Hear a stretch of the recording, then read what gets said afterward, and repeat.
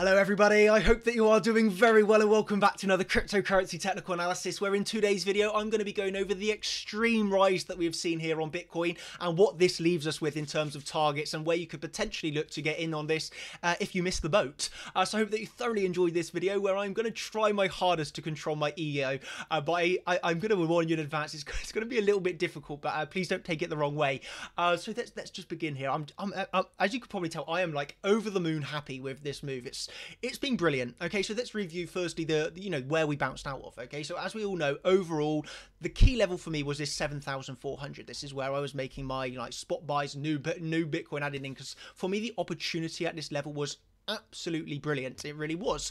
Okay, and I made that very clear that I was buying here.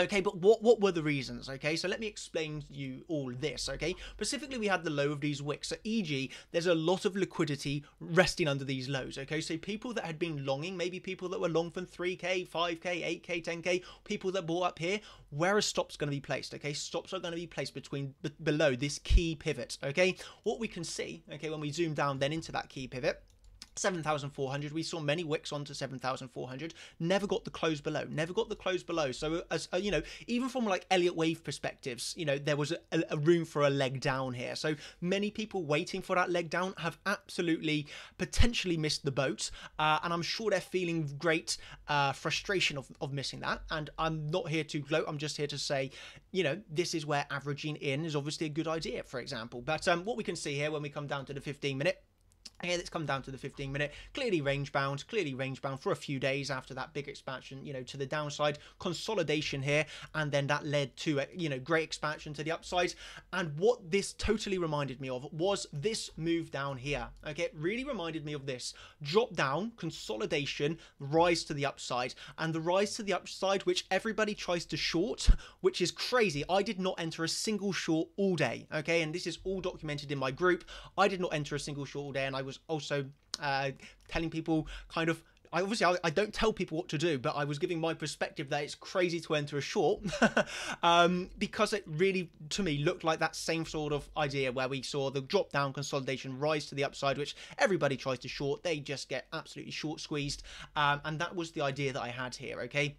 That I really felt that this was the consolidation, rapid rise through all resistances. People just get wrecked trying to short it. And also compiled with this, which I wrote in detail in the group, was that many people did not buy 7.4k. You have these sort of expert traders that have been trading 2 years that give their opinions, and people listen to them crazily enough, saying, oh, this is going down to 3k, this is going down to 4k. The more charts of this that I saw, the more bullish that I got.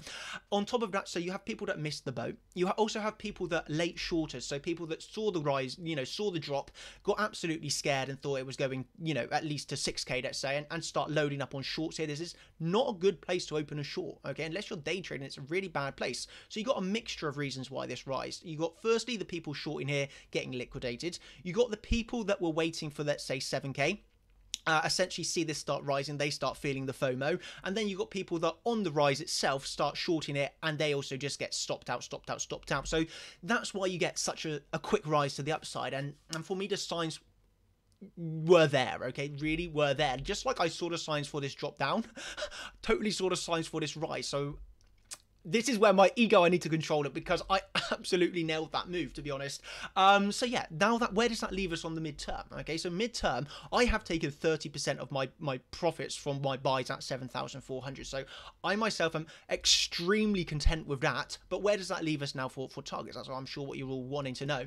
I think very simply, 382 has to be a level that you'd be looking at. Okay, that's coming in at 8,093. So if you get this drop down to 8,000, one has to view value in that area. And I'm not even saying, I don't want to get everybody super excited, super bullish, saying, yeah, we're going straight to 20,000. Nothing like that, okay? You have to remember, this is trading. There's no guarantees, and this could be a high, and we're coming down to new lows. I cannot rule that out of the book, because I'm a trader. I trade off of probabilities, not absolutes, okay? That would be very naive to trade off absolutes and saying, yeah, this is definitely going up, okay? I understand that this could be a pump and going down, but at the end of the day, I will trade this any way it comes. But on the short term, one has to say, well, that is a very nice move, and it kind of fits in with an Elliott wave count, where if we had that WXY ending here, and that was the overall 1-2, that's a great start of a third wave. Absolutely it is. 14%, and possibly still going here. you got to be looking at resistance, you know, if this was a deviation of the low of the channel, possibly coming up to around 8,800, where you could see resistance again, coming up to that 9,000, 9,250, 9,700, if this really gets start to flowing through a follow through, okay? Or if you're bearish here, you could say, well, the top is potentially in, and well, I'd be looking down to at least 8,000, you know, 7,900 again, and you know, lower targets, I'm not saying they're impossible. I just say take it a step at a time. There's no need to be rushing into a trade after such a move that we've seen here. You know, give this a little bit of time to cool off. Don't rush into anything. But, you know, obviously, you know, you're probably, some are going to get mad about this, but I made it very clear, not just to my group, I was also very transparent on Twitter that I was also buying this. You know, some people there just waiting for, you know, lower prices. I was buying this, and what was really nice was on the Great British Pound, we actually hit the 618. Obviously, Great British Pound being my market where I buy. We also hit the 618 on Coinbase on the Great British Pound view, you know, itself, where I really did view that as a great opportunity to be buying with, you know, fresh fiat in this market. And you know, did I expect a 15% rise in a few hours? You know, no, I'll be honest, I didn't expect a 15% rise in a few hours, but am I complaining? Absolutely not. So yeah, that's just trading, that's just crypto for you. Brilliant, it really is.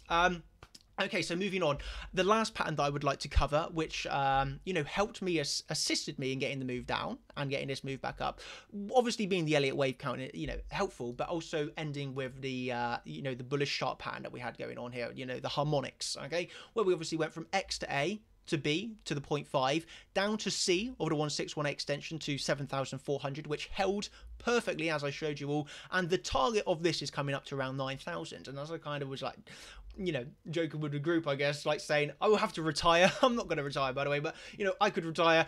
But if we hit 7,400 holds and goes on to target, and this, by the way, was posted, getting the move down to 7,400, buying 7,400, and then getting the rise now, obviously sitting at 8,500. This harmonic is king, absolutely king. And I'd like to show you another, you know, please show me another trader that got that one, because that was brilliant. It nailed the move down, got the buys, and then coming back up to the top. You know, if 4,000 holds, goes on to hit target, obviously target being 9,000, that top target hasn't been hit yet, but halfway there. Very nice indeed. And when we come down to this, you can see that key level of 7,400 absolutely holding brilliantly. Yeah, pretty happy with that. And I guess the rest of the team are that also loaded up at 7,400 with me. So yeah, I hope that you've enjoyed this video. I know I've tried to control my ego, but it's probably come through. I'm just really, really happy, to be honest. Also happy that the team managed to like make proper bank with me as well today. And it's just like great profits all around, I guess.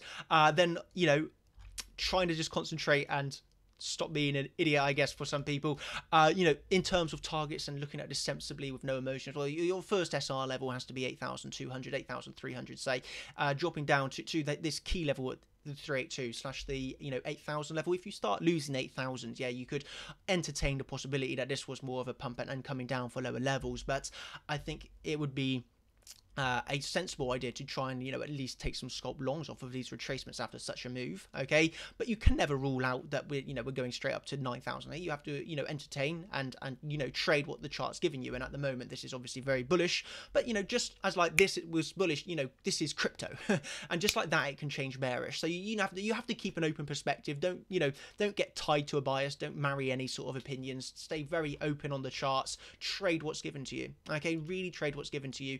And I guess a takeaway, listen to people that have got experience in this market and not some guy off of Twitter that's been trading a year. You know, just, I don't know, blows my mind that people pay so much attention to those sort of things. But yeah, that's all I'm going to say on that. And ending with the words, trade the chart. Hope that you managed to, you know, possibly get in of some of those great opportunities with me. And yeah, I hope that you've enjoyed. I'll give a proper update tomorrow once this has calmed down a bit, or tomorrow or the next few days. I'll give a proper update for you all.